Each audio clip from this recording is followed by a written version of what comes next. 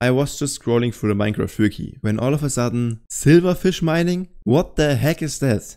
Apparently Etho's lab invented it. You probably know that guy. And it's exactly what you'd think it is. Instead of mining yourself, you just let silverfish do the work. Yeah, Minecraft gets even more slavery. And the way it works is by getting a lot of silverfish, and when I say a lot, I mean a lot, throwing them all in a hole and poisoning them. But you've also gotta give them regeneration, so they don't die. And that way you can inflict severe pain on them, which will force them to break blocks.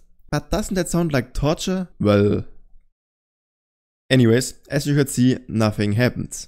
They didn't mine anything.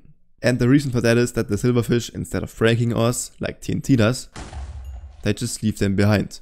And currently they are surrounded by ores. Why don't they break ores? Well, first of all, they don't actually break blocks. They can't do that. You see, silverfish go into blocks, which turns the block into an infested block. And once another silverfish gets damaged, it doesn't work when they get one-shotted by the way, only when they get damaged, then every infested block nearby will break and spawn a silverfish. And as long as there's at least one silverfish that constantly gets damaged, that is gonna repeat over and over again.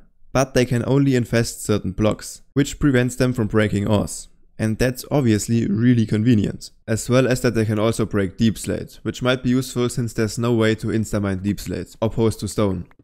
But is it really worth it? I mean, you need a lot of silverfish, and the thing is that silverfish don't just spawn like other mobs. In fact, the best way to get a lot of them is to use a silverfish spawner from an end portal. Now end portals are kinda rare, but once you found one, you basically have unlimited silverfish. So that's alright. Right? Well, yeah, but what if you wanna mine somewhere else? Not at the end portal. Well, good luck transporting hundreds of silverfish.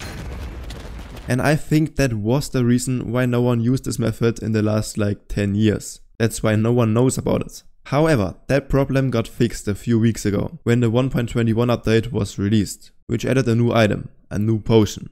And if you splash mobs with it, every time they take damage, there's a chance that silverfish will spawn. So now let's take a mob that heals really quickly and drown it. That way it will constantly take damage, but never die. Then just splash it with a potion of infestation and boom, portable silverfish spawner. It's honestly really easy to set up, just use a lead to bring an ally and put it in a box. So maybe this mining method will make a comeback.